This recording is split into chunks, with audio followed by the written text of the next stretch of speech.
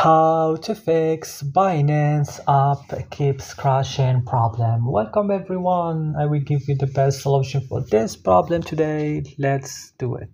So the first step, guys, just open the settings of your mobile phone. Click on the apps option and here search for Binance and click.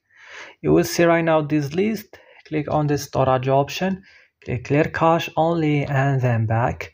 Click force stop and click OK. Click on the battery now. Turn on your battery on optimized mode.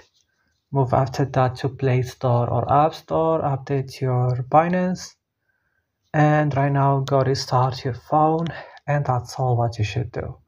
Don't forget to support us by like and subscribe. And see you in another video, another tutorial. If you have any question, just write it down in comments. And bye.